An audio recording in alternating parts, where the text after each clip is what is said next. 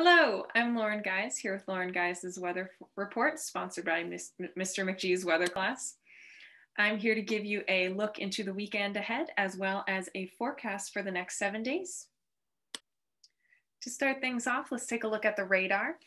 So you'll notice to the east, there's a large low pressure system dragging down all the hot, humid air from the north into its counterclockwise spiral.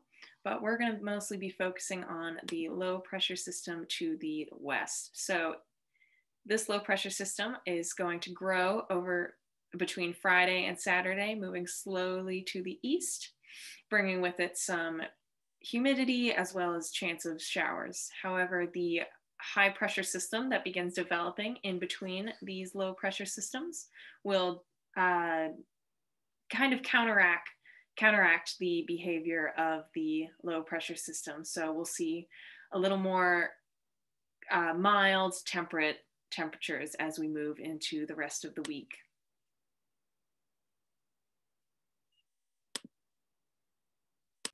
Looking at the weekend forecast, we'll notice on Friday it's going to be partly cloudy with a high of 65, low of 47. It's going to be a bit more humid today. On Saturday, we'll have a high of 72 with a low of 53 with some bright sunny skies. So this is going to be the day of the weekend, the best day to get outside.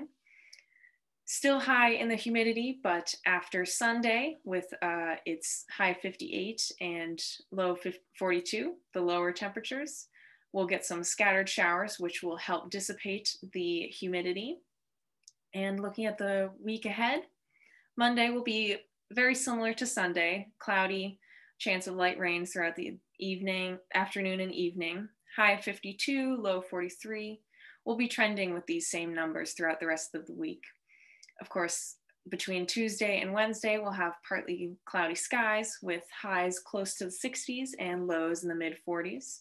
Thursday is going to be the best day of the week, bright and sunny, high 56, low 43. And Friday is going to get a little more humid with some partly cloudy skies and a chance of rain in the evening. That is all. Thank you for tuning in. Have a great week.